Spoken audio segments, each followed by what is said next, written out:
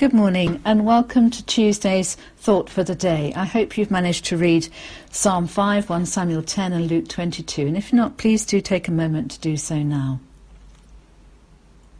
Luke 22 verse 32 says this, "And you, when once you have turned back, strengthen your brothers."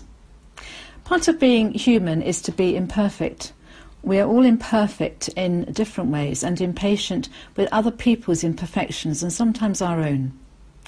In these last sayings at the Last Supper, Luke has Jesus focus on these imperfections.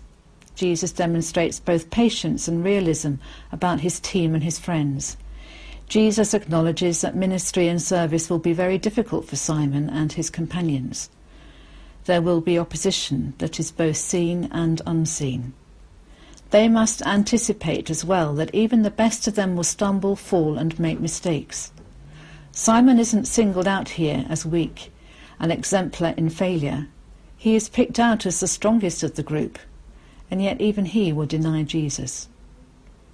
Jesus tells him in advance not to taunt Simon, but to comfort and strengthen him.